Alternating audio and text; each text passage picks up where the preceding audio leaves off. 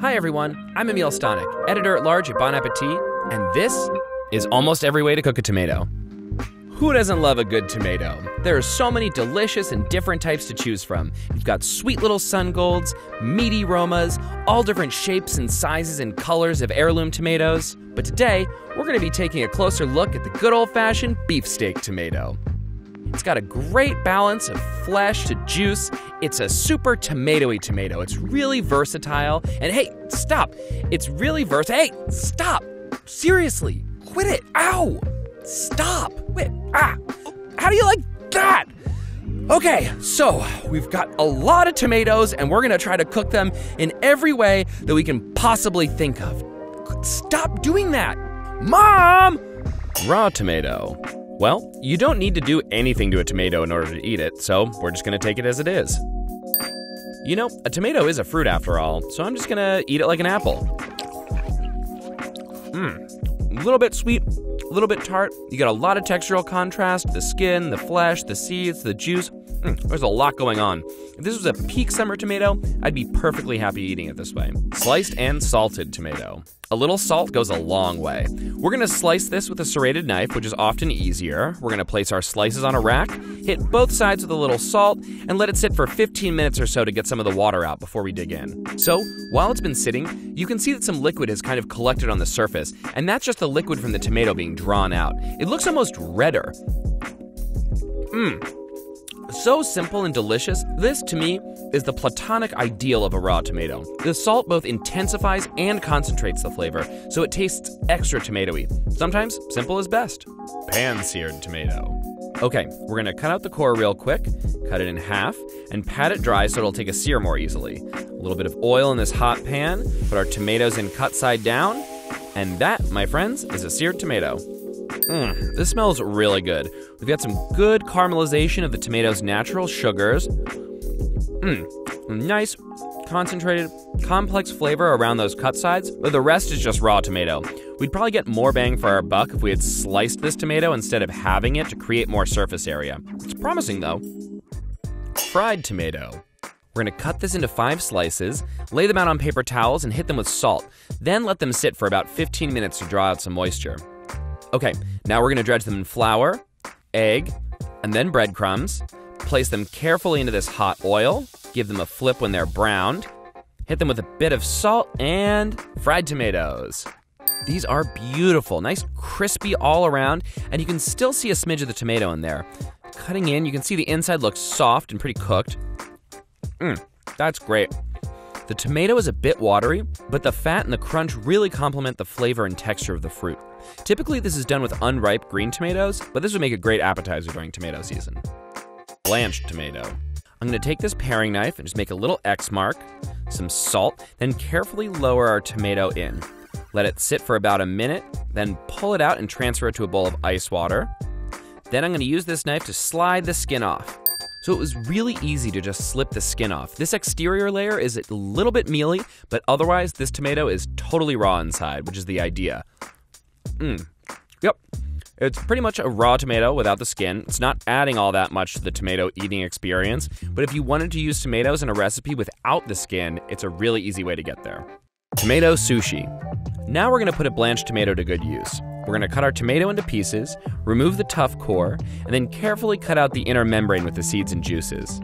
Get those into a bowl and add some soy sauce, sesame oil, and let that marinate for about 15 minutes. Okay, the pieces are very delicate now that they've been marinating. We've got some warm sushi rice that I'm gonna form into a little nugget, and then carefully lay a piece of this tuna-looking tomato on top and compress it slightly. I'm no Jiro.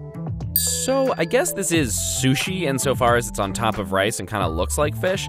The rice is still warm and the tomato is cool, so there's some interesting contrast going on. It smells great.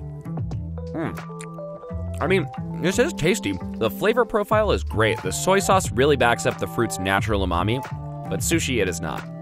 Tomato tartare. We've got another blanched and peeled tomato, and we're gonna quarter it, cut the core out, and then remove the seedy parts and membrane, which will water things down, and then dice it up nice. We're gonna toss it with a bit of salt and olive oil, put this fancy ring mold on a plate, and pack this mixture in there to give it some shape, pull up the mold, and tomato tartare. This is more of a visual gimmick than anything else. Diced tomato made to look like beef or tuna tartare. The whole thing kind of falls apart. It doesn't adhere the way that a protein-based tartare would. I mean, it tastes good with the salt and the olive oil, but this is basically just a bruschetta topping. Where's the bread? Raw tomato sauce. So this is the simplest possible raw tomato sauce. We're gonna grate it into a bowl, which is cool because the skin just kind of stays behind in my hand. A little bit of oil, a pinch of salt, stir that together, and we're done. Very rustico. The texture is loose and pulpy and uneven, and while we don't have any skin in there, we've still got some seeds. That's really yummy. Just pure, clean tomato flavor with an appealingly rough texture. I don't think I want this with pasta necessarily, but it would be great with a bit of garlic and parsley as a sauce for fish or something like that. Tomato passata sauce. This is probably the simplest Italianate tomato sauce there is. Some wouldn't even call it a sauce. We're gonna cook these for just a few minutes until they're broken down and kind of soupy. And now we're gonna transfer our just cooked tomatoes to a food mill, which is gonna break down the tomatoes and keep any pieces of skin and seeds out of the finished product. And we're done. So there's no seeds, no skin in there, just totally smooth and homogeneous. It's definitely a little bit loose since it didn't cook down long enough to get any water out. Definitely sweeter than our raw sauce because the seeds tend to lend a bit of bitterness. It's not bad, but this would make a better base for another sauce than a sauce on its own. Cooked tomato sauce. Similar but different. We've got our passata, but now we're going to get it back into the saucepan and let it cook down for the next 45 minutes or so to try to concentrate its flavor. Definitely looks concentrated. Get this into a bowl and we've got some tasty looking tomato sauce. Obviously, this doesn't have any of the aromatics that you would typically associate with a proper tomato sauce. It's darker and noticeably thicker, not nearly as watery. Wow, that tastes so different. Darker, deeper, way more concentrated and savory. This is definitely what I want as the base for my spaghetti sauce. Tomato paste. Let's take it one step further, shall we? We have our 45-minute cooked tomato sauce, and we're gonna put it on this sheet pan and let it cook down in the oven for another 4 hours. Whoa, that looks like tomato paste, all right. This is noticeably darker and thicker than your store-bought tomato paste would be. It's almost gelatinous, and it's darkened a lot around the edges. Oh my gosh, this is actually so delicious. You know, store-bought tomato paste often has kind of a tinny, metallic kind of raw flavor, but this tastes incredible. Huge umami flavor. Tomato leather. We've got our cooked down sauce. We're gonna spread it out evenly on this parchment. Then we're gonna get the rack in there and let it go at 135 degrees for about 10 hours. Whoa! This looks wild, like an ancient scroll made from dinosaur flesh or something. It's tough and leathery. It definitely feels like a dried out fruit roll-up. Wow. You know, flavor is so concentrated that it actually really does taste fruity. Sweet, acidic. I bet you could convince somebody that this was raspberry or something like that. Definitely cool. Tomato powder. Let's take our dehydrator situation one step further. We're gonna slice our tomatoes, put them on this dehydrator rack, and let it go at 140 degrees for about 12 hours. Okay, these are good and dry by now. We've got our spice grinder, and we're gonna break our dried tomato slices into pieces and buzz them up. Voila, tomato powder. This has such a gorgeous, dark, ruddy, rusty sort of color, and it just kind of sticks to your hands like Dorito dust. Whoa, wild. It's really sweet, really fruity, ton of acid up front. This would be great as part of a dry rub or a popcorn seasoning or something like that. You know, it's a beautiful day. Let's take this party outside. Smoked tomato. We got a tomato. We got a smoker. We're gonna open this up, get our tomato in there, close it. All right, let's get our smoky boy out of there. Looks good. This is kind of freaky looking. The skin is starting to peel off and the whole thing does feel pretty soft. I mean, it was in there at a low temperature for a really long period of time. Inside's totally cooked, still pretty juicy. Fair amount of smoke flavor on that outside, which is really nice with the tomato's natural savoriness. Torched tomato. We got our tomatoes. We got our Seared, which is just a modified blowtorch. We're gonna do our thing. All right, okay. Well, yeah, that looks done, I guess. We got a lot of color on those cut sides, but yeah, it's pretty much totally raw inside. Yeah, not particularly special. The browning doesn't have the same appealing smoky quality that our charred tomatoes did. I'm gonna pass on this one. Laser tomato. This right here is the most powerful laser that we were able to find on the internet. All right, let's let her rip. Whoa, something's happening all right. Maybe let's try a different spot. Let's see what we can do here. All right, I'm tired of holding this thing. Let's call it. Hello, world. So, yeah, we got a smiley little laser tomato here. Got one eye here, and then other eye is slightly smaller here, and then this sick grin here. I'm gonna call him Thomas. Thomas is not really cooked. But look at that face. Ah, no. Yeah, it's a raw tomato. Not sure what else to say. They're still really juicy. Sorry, little guy. I'm not sure all this fresh air is good for me. Let's go back to the kitchen. Juiced tomato. We got our tomatoes, we got our juicer. We're gonna turn this bad boy on and let her rip. All right then. This is cool. You've got this kind of foamy part, and then the bottom seems to be a lot thinner and more watery. It's pretty tasty. It's much smoother and lighter in body than a pureed tomato. Tomato water. Now we're gonna make a kind of fancied up tomato juice. We're gonna quarter our tomatoes, get them into this blender with a pinch of salt, buzz them up, and then pour the puree into a fine mesh strainer lined with cheesecloth. We're gonna pop this in the fridge and let it sit overnight. All right, now that our solids have separated from our liquid, we're gonna pour this out, and that's our tomato water. It's got a beautiful pinky orange color, and it's almost completely transparent. There are a few flecks of tomato solids in there that got past the cheesecloth. Yum. The tomato flavor here is mild, but really sweet, and the texture is really fascinating. Tomato soda. If we can make tomato water, why not tomato soda? We've got our tomato water, we're gonna plug it into this carbonator and push this button a few times to make it fizz up. Am I doing this right? Oops. Tomato soda?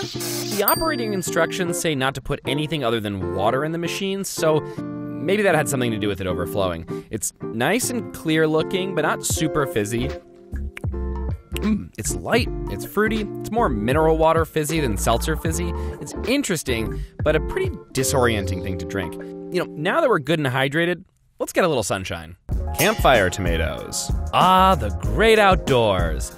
We're gonna take these 3 tomatoes and put them right in here on the coals to char, and then we're gonna nestle this foil wrapped one right in here, and we're just gonna take these off as they're ready. Foil wrapped tomato. Ooh, steamy. Didn't get much color, but it's definitely really soft. Nothing too exciting.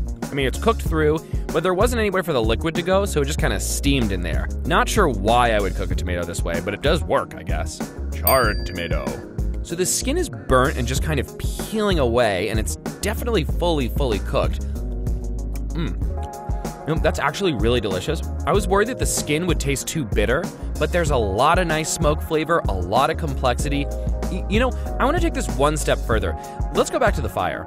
Campfire tomato sauce. Okay, we're gonna put a pot right on the fire here, and then squeeze a couple of our charred tomatoes in there. We're gonna add a little oil and salt, and let that cook down a bit to create a sauce. Should be good, let's give this a try. We've got some little bits of that charred skin that didn't break down, maybe not ideal. It's nice and chunky though, really thick. The flavor is really delicious. We cooked off some of that water and it's really concentrated with tons of umami. Throw some pasta in there and you'd have a pretty incredible alfresco dinner. Tomato on a stick.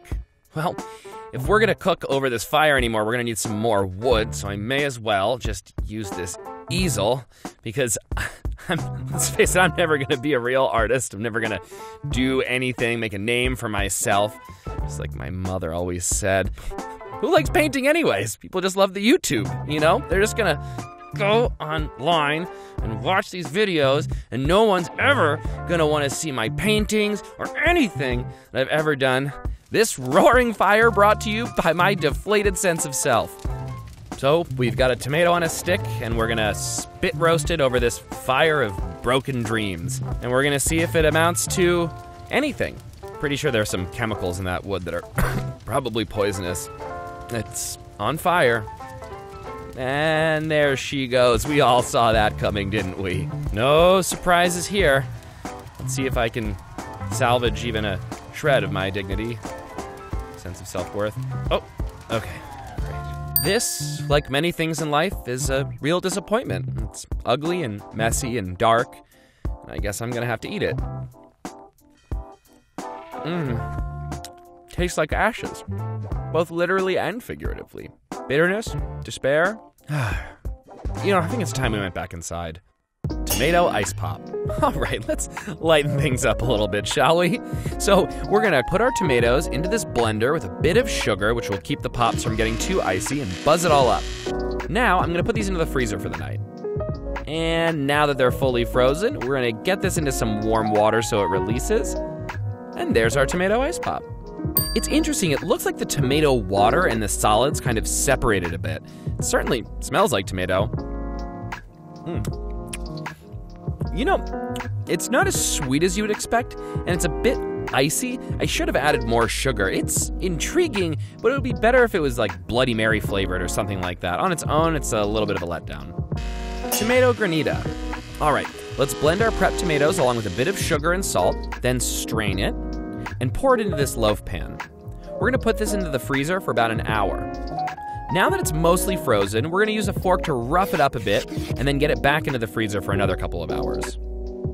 Okay, now it's totally frozen. We're gonna rough it up even more and get that granita into a bowl. Beautiful. This looks really pretty. The texture is kind of like a shaved ice. The mouthfeel is really cool. It's icy and refreshing, and it kind of just dissolves on your tongue. It really plays up the sweetness of that tomato.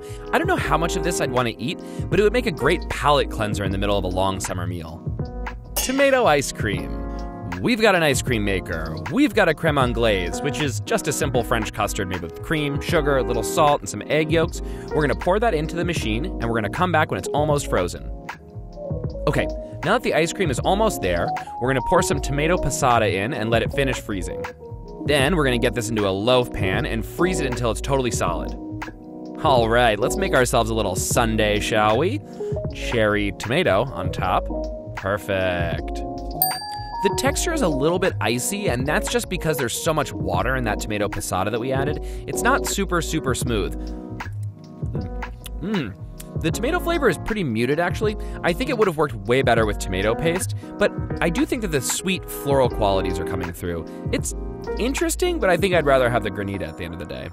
Baked tomato. We've got a halved tomato, and we're gonna pop this into a 300-degree oven for about an hour. And we got a baked tomato. So, because it was at such a low temperature, we didn't get a ton of color, but it has shrunken a bit. And it's not super cooked inside, it's still a little firm. The flavor is definitely concentrated somewhat, but I think it could have gone for a few more hours, and for sure want some salt and fat. Not that much going on here, but this method has potential. Roasted tomato. Now we have a halved tomato with a bit of salt and oil, and we're gonna put it into a 400-degree oven for about 45 minutes. And out he comes. This definitely cooked down pretty significantly. It's changed color a lot, and there's good charring, even though it's still pretty juicy. That's really nice. The flavor is much denser, and that char has plenty of complexity that balances the sweetness and acidity. This is a great oven method. Broiled tomato. One more time for good measure. Halved, salted, oiled, and we're gonna pop it under the broiler.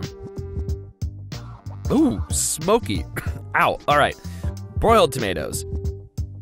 The heat was really intense and direct, and the oil produced a lot of smoke. You can kind of see that the skin is sloughing off here, but it still feels very firm. The inside is mostly raw. Yeah, there's a bit of an acrid, kind of smoky flavor going on. The inside is mealy and pretty raw. This would probably be better with a smaller, less dense tomato, but didn't work great here.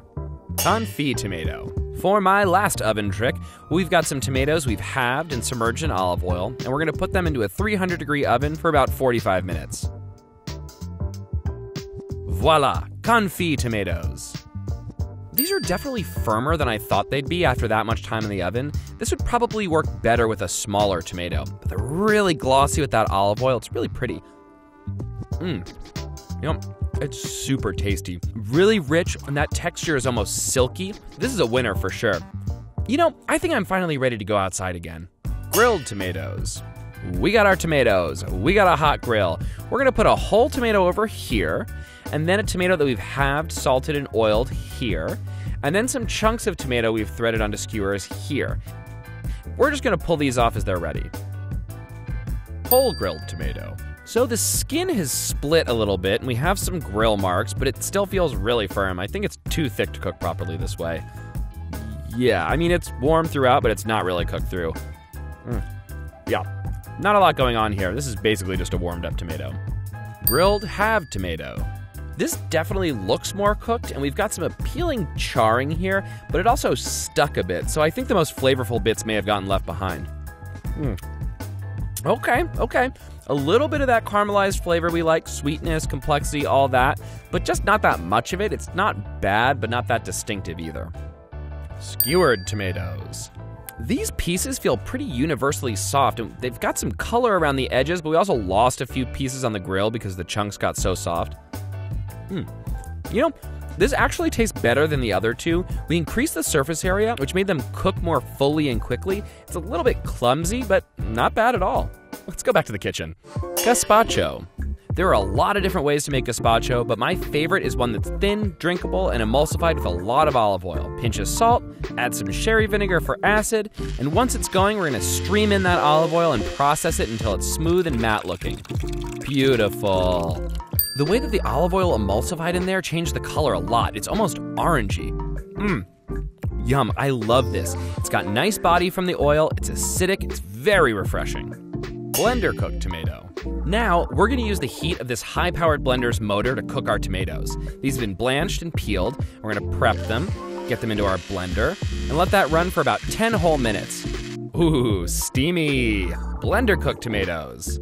This is pretty hot after being in the blender for that long. The motor generates so much heat. It's definitely aerated, it's kind of foamy. I mean, it tastes like slightly cooked tomato. If we had some garlic, maybe a little cream or butter, we'd have a proper soup. Not bad, but more of a starting point. Microwave tomato. We got our tomato. We got our microwave. We're just gonna stab this a few times to let some steam out when it cooks, and pop it in there for about 4 minutes. Okay, let's put it in for another round. And microwave tomato. It burst a little bit, and some of the liquid leached out here. I mean, it seems pretty unevenly cooked. Some really soft parts and some still quite firm. I mean, it's just a hot tomato. Not sure why I would do this, but I'm not offended by it. Iron tomato. We've cut our tomato in half. We're just gonna spray our iron with a bit of Pam. Just sitting in my hotel room, needing to cook a tomato with whatever I've got. Well, I guess this is done? Definitely got some unevenness in terms of the coloration, but we did get some browning right around here. Oh, yeah, it's still pretty raw. I mean, I'm liking the flavor that the browning offered, but this is just a mostly uncooked tomato. Sous vide tomato.